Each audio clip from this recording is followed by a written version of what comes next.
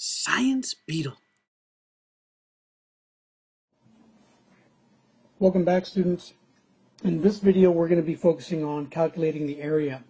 In the previous lesson we calculated the perimeter of a square, rectangle, triangle, as well as the circumference for a circle, but in this section we're going to talk about how we calculate area for each of those structures. So again, let's go ahead and provide this information. We had a square, we had a rectangle, we had a triangle, and a circle. And so we identified that the perimeter for each of these was going to be essentially 4s here, which was side 1 plus side 2 plus side 3 plus side 4, and that was the same thing for a rectangle. And the triangle, the perimeter was equal to s1 plus s2 plus s3. And the circumference for a circle was essentially what we calculated to be was pi times the diameter, or 2 pi times r. Okay, and so what we want to go and do today is going to identify the area.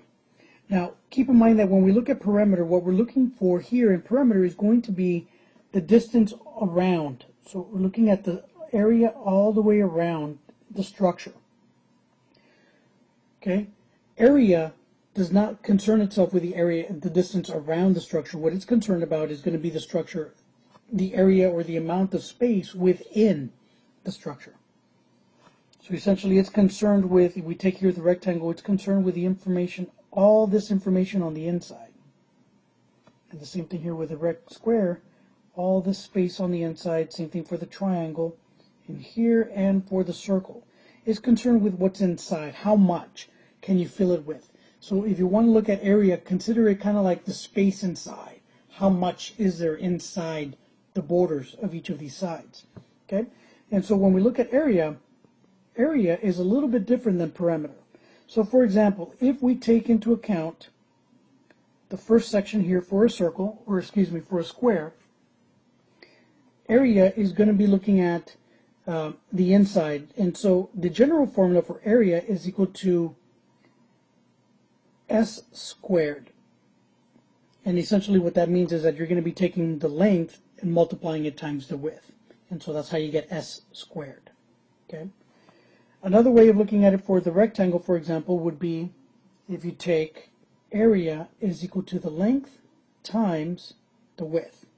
Essentially this is going to be roughly the same thing as s times s, or is going to be the same way to calculate the area for a square. Okay, so let me just erase those so we don't get confused up top. And when we look at the area for a triangle, the area for a triangle is going to be 1/2 times the base times the height of the triangle. Okay, and then the circle, the area there, area is equal to pi times r squared. And so let's explore these a little bit better.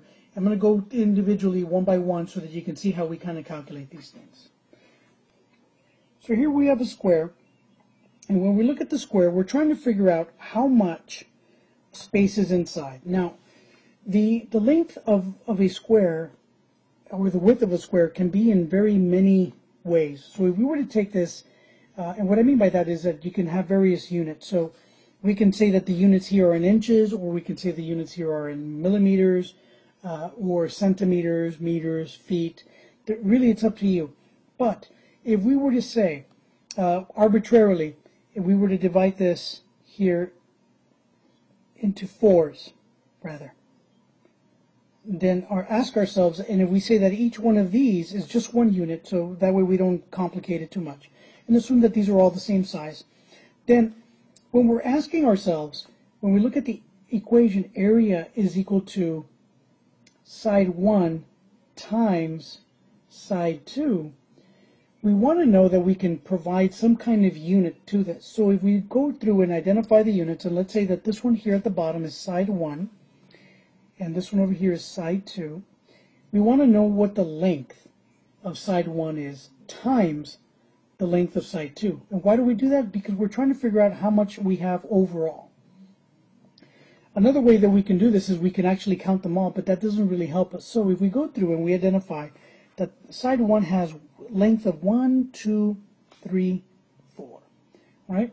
So if we go through and we multiply 4 in side 1 and multiply that by the length of side 2, and in this particular case, side 2 has 1, 2, 3, 4 in this direction, so here's the 4 here, we can say that the area of a square is going to be, in this particular example, so if we went inside and we counted the boxes, we would see that we would have 16 boxes. And since we've got 1, 2, 3, 4 boxes per row, and we've got 4 rows, 4 times 4 is 16. This would also be true if we had a smaller box, for example, of size 2. So here the area of this particular box would be 1, 2.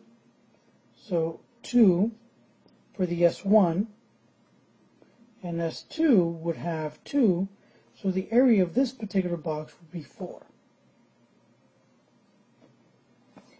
And if we take the example of the rectangle here, essentially what we've got, if we take the unit here to be, let's say that we divide this in 3s, well, we know that we have a height of 1, but the length here is going to be 3. So if we take the section down here as S1, or as rather than S1, let's say that we call this the length and this is the width. Another way that we can look at the area of S1 times S2 is to call this the area is equal to the length times the width. And in this particular case, if we substitute the length here, 3, and multiply that by 1, we find that the area of this particular rectangle is going to be 3. Now, if we change the dimensions of the rectangle, let's say that instead of the width being 1, let's say that we change that to 2. So do that, let's say we do this here. Now, we still have a length of 3, so 1, 2, 3, but now our width is actually a unit of 2. So we have 1, the top going down 2. So this is actually a width of 2. So the area in this particular case is going to be length times width. So area is equal to the length. In this particular case, it's 3 times the width is 2. So area for this particular rectangle would be 6. All right, let's go ahead and take care of look at the triangle.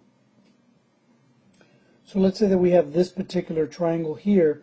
Now, one of the things that we need to do is to identify the base and the height. So, sorry about that, that was my phone. But if we've got the base here at the very bottom, and let's say that the base here is here at the bottom, and let's say that we give this a length of 8, and this is 7, this is 6. Now we need to find out what the height is going to be. Now there's several ways, and so the height would be the height of the triangle. And I'm going to draw this line here and to denote it here as a right triangle. Now, if you look at the triangle very carefully, in the larger triangle, we have 2 smaller triangles. Okay? And so what we want to do is look at the area. This area is equal to 1/2 base times the height. So we have 1/2 times the base. 1/2 the base, and the base in this particular case is 8. And in order for us to figure out what the height is, now I could just give it to you, but we can also calculate it, right?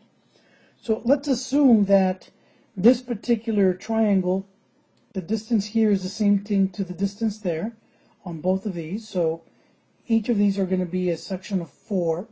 And if we do that, all we got to use is Pythagorean's theorem to figure out what the height is going to be. So the easier one to look at here is going to be, I'm going to outline it in green. So if we look at this triangle here, in green, we can figure this out. So essentially what we've got is this triangle here. This is 4, this is 6, and we're looking for this one here. We know that Pythagorean's theorem is equal to a squared plus b squared is equal to c squared. And in this particular case, 6 is c squared, and then we can say that b squared is 4, but we're trying to figure out what a squared is. So if we do this, we say a squared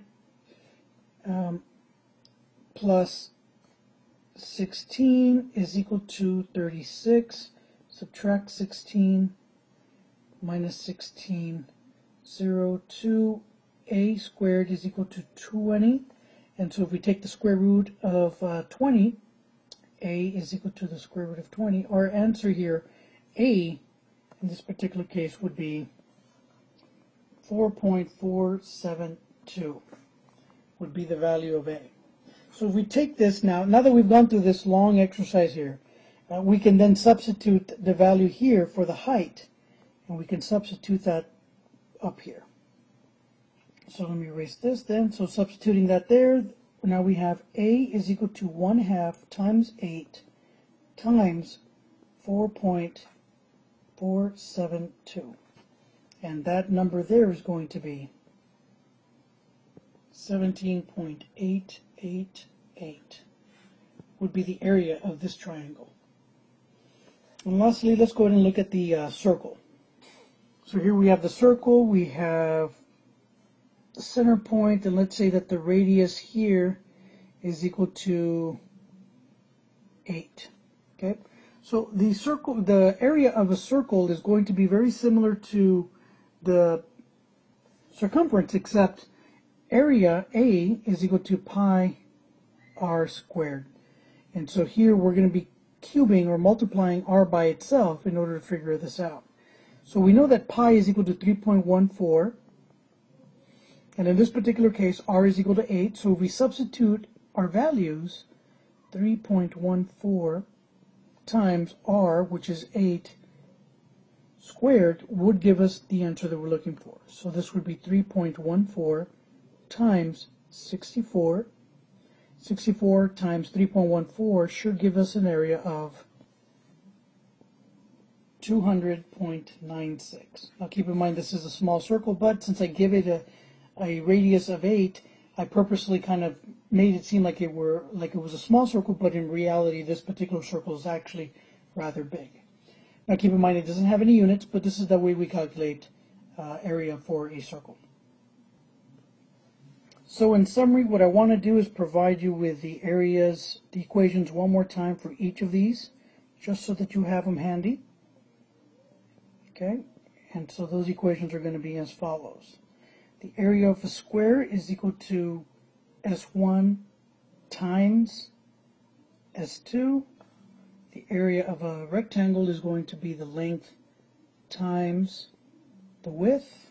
The area of a triangle is equal to 1/2 the base times the height. And then the area of a circle is equal to pi r squared. All right, hope that helps. Go back and review if you need to. Otherwise, subscribe us and check us out at the next video.